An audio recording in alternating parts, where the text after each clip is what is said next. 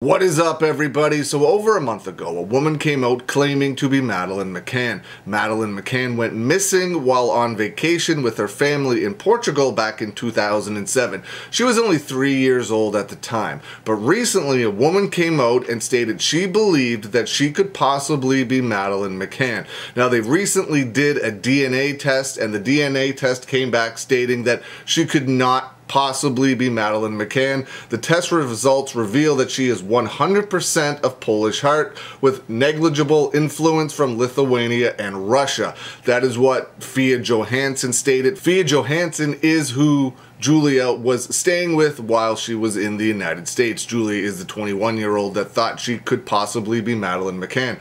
But now, Jerry and Kate McCann have come out with a statement. It is very short and to the point. They stated, "There isn't anything to report at this time. If and when there is, it will come from the Metropolitan Police," a family spokesperson told the New York Post. So that's the only comment they have really released on this situation at all.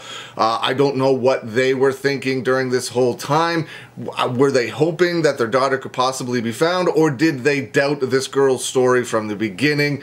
Who knows? Maybe they will come out and speak more at a later time, but that is all they have stated so far. Let me know what you think. What did you think of the whole situation? Did you think there was any chance that Julia could be Madeleine McCann? Let me know. Leave some comments below. I hope you're having a good day, and I'll see you again soon.